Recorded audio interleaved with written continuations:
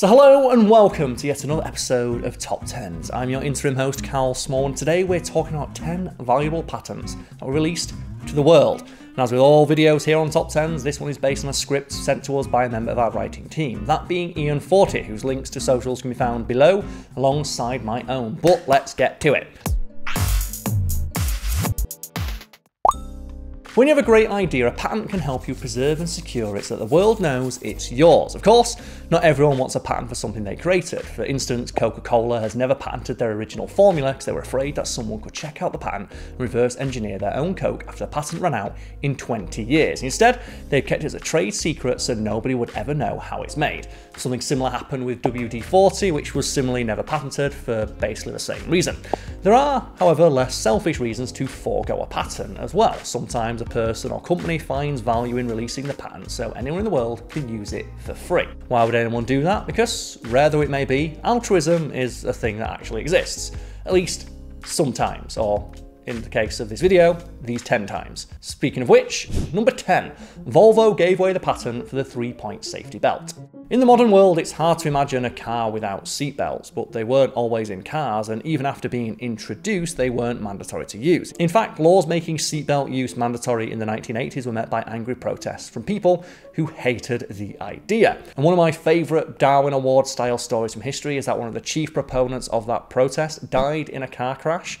That the forensic experts examining the body said likely wouldn't have occurred if they'd worn a seatbelt. And remarkably, seatbelts had been around for decades prior to laws making them a requirement for cars. In fact, Volvo had patented the 3-point safety belt, the one most of us are familiar with that goes like over here and across there, in 1959. And the engineer behind the 3-point seatbelt was Niels Bohlin, and his invention is quite literally in almost every single modern car in existence. You can only imagine how valuable that would be, especially considering that over 92 million cars are made every single year. And Bohlin, to his credit, was not a man who wanted to exploit a life-saving invention, and in 1959 only Volvo had this technology. Bohlin and Volvo gave the technology freely to the entire car industry, and anyone who wanted to make use of it in other car companies took full advantage. This life-saving technology has literally saved millions of lives as a result, except for, you know, the aforementioned douchebaggers like, I don't want to wear a seatbelt. They got theirs in the form of what might be one of the clearest examples of karmic justice to exist. Speaking of cars, Toyota released 24,000 royalty-free patents for electric car-related technology. As much as we think of automakers as the biggest companies in the world that rake in billions, and they do have random moments of goodness, like with the Volvo story above. Or previously, it's above in the script, but previously in the video. But they're not the only one. There's a modern push to keep looking towards electric vehicles and alternative energy transportation. Not only does gasoline pollute, it's simply not an infinite resource, so one day we'll have to do without it whether we like it or not. And car manufacturers liking to make profit like the idea of that whole infinite thing. So towards the goal of creating better electric cars and related technologies, Toyota released a stunning 24,000 royalty-free patents related to electric car technology for anyone to use. This happened in 2019, but 5 years earlier, Elon Musk, who, yeah, I guess we've got to credit him for this one, and Tesla did the same thing, sharing their patents with the world to keep the electric car pushing forward. Of course, things are not as full of sunshine as they seem. In this situation, as part of the Tesla pledge, means that if another company uses Tesla patents, Tesla is free to use that company's patents as well. But on the surface, it still sounds mostly altruistic, don't you think? But yeah, it had to have that Elon Musk style twist in there, didn't it? Just so you know that he's a dick. Number 8, the Diamond Match Company released the patent for non-toxic matches to the world. Once upon a time, a match was a remarkable piece of technology. It was fire you could form in seconds with nothing more than a quick moment of friction. No flint needed, nothing fancy at all. It wasn't the smoothest road travelled, however. Early matches in the 19th century were made from white phosphorus, and the horrible tales of how they mutilated or outright killed people who worked with it are not for the squeamish. Let's just say people's jaws fell off. In 1910, the Diamond Match Company patented a brand new kind of match. And how was this innovative, you ask? Well, it wasn't poisonous, not for nothing, but if you can make a product that people like that isn't poisonous when all other versions are poisonous, you just made a pretty good product and almost guaranteed to have a monopoly on that product's market. And these new matches were considered to be so important that William Howard Taft, the President of the United States, personally asked the Diamond Match Company to give up the patent. And they did so for, and I quote, humanity's sake. The result was widespread manufacture and use of matches that finally didn't have to kill the people making them. Number 7. Jonas Salk refused to patent the polio vaccine.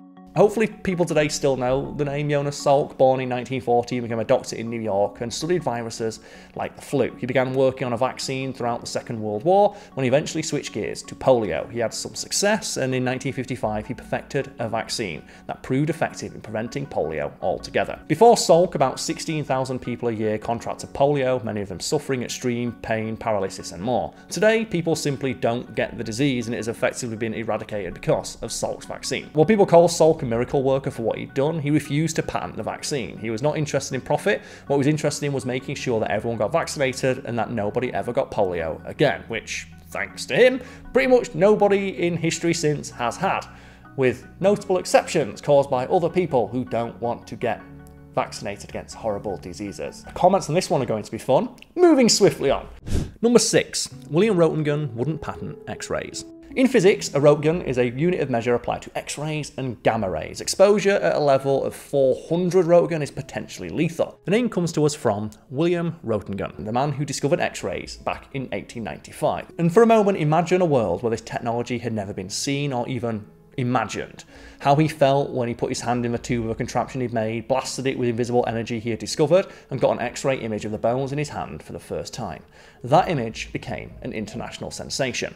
A man of science, Röntgen understood the potential benefits to what he had discovered. As such, he refused to take out a patent on X-ray generating technology. He wanted it to be free to use around the world for the benefit of all of humankind. Though he won the first ever Nobel Prize for Physics in 1901, he gave the money to his university and took no honours or awards for what he'd done. Legend. Number 5. The inventors of insulin gave away their patent for a single US dollar. One of Canada's most famous citizens, Frederick Banting, was the man who discovered insulin and saved countless lives. Working in London, Ontario in 1923, when he finally made his discovery, he wanted no part in profiting from it or achieving any kind of fame. He refused to put his name on the patent at all. Banting was not alone, of course. He had colleagues who helped to develop insulin, and 2 other men, James Collip and Charles Best, put their name on the patent. Sounds like a case of stabbing your partner in the back, right? Well, not quite. They sold the patent to the University of Toronto for a single dollar. The consensus was that it was unethical for a doctor to profit off a discovery meant to save lives. Fast forward to today, and you could probably guess what we're going to say here. A vial of insulin that costs about $12 in Canada can cost several $100s in the United States. So Banting's dream of insulin being free to everyone didn't actually work out as planned, but the formulations have improved and diabetics have a much better quality of life, so that's something, right? Number 4. Ben Franklin refused to patent anything he made. When we talk about famous inventors from history, Thomas Edison and Nikola Tesla are often top of the list, even though, as people in the comments are going to say, Edison stole most of his most famous inventions. But Ben Franklin is usually mentioned too. He invented things from the bifocals to catheters and swim fins. Basically everything you need for a really weird party. Franklin patented none of his inventions, even when they were offered to him. Some of his inventions, like the Franklin stove and bifocals, certainly could have made him a lot of money. Well, that was not why he invented things. He once said, and I quote, that we enjoy great advantages from the inventions of others. We should be glad of an opportunity to serve others by any invention of our own, and we should do so freely and generously. Or in other words, everybody benefits when we all share. All ships rise with the tide and all that good stuff. Number 3. The inventor of chicken nuggets gave the recipe away. The humble chicken nugget. We eat about 2.3 billion chicken nuggets per year, so it's safe to say these golden bites are well liked. Just imagine what the patent on nugget technology would be worth had anyone wanted to take one out. Now, some people out there assume, quite wrongly, that the McDonald's Corporation was the inventor of nuggets, but the real genius behind nugget technology was a guy called Robert Baker. But why did he make nuggets, you ask? So chicken demand grew during World War II when other meat was pretty scarce, so poultry production went up. Post-war, however, meat wasn't being rationed, so people could eat pork and beef again, and the demand for chicken tanked. Chickens became impractical because roasting a whole one took time, and you either needed a few to feed a family, or you had too much to feed an individual. Baker's job then was to find a new way to eat chicken, and he came up with a couple of ideas, including chicken wieners that never really caught on, but the moulded, breaded, ground white chicken idea was his true hit. but not right away, because it wasn't until the 1970s when people started turning their back on red meat because it was considered unhealthy that new ways to eat chicken grew in demand. And that's when the nugget had its moment. It was thought to be less fatty, better for your heart, and all that jazz, and as a result, it took off and continues to remain popular to this day. And of course, a chicken nugget isn't healthy, but people focus more on the chicken and less on the nugget, and the rest is history. Baker, for his part, did the opposite of patenting his method of making nuggets. He mailed the recipe to hundreds of food production companies who presumably sat on it for several years before they realized, oh wow, people like this nugget of chicken. Let's go. Number 2, Semyon-Korsakov developed machine systems for information storage. The timeline for computers is long and oftentimes kind of dull. Early machines that used punch card systems for data storage are not nearly as exciting as modern gaming computers by any means, but they were a step in the path to what we have today. Semyon-Korsakov was a Russian statistician in 1817 and became interested in the idea of, and I quote, machines for the comparisons of ideas. This took the form of a punch card system which helped search for information. In very, very rudimentary terms, he was setting the stage for modern artificial intelligence. His invention was announced in 1832 as a machine for comparing ideas. Korsakov thought the idea would be helpful to people, so he didn't bother seeking a patent, instead making it freely available to anyone who wanted to use it. Sadly, the idea was mostly rejected since no one could see the benefit in using a machine to access a large amount of information. You could take a horse to water and all that jazz.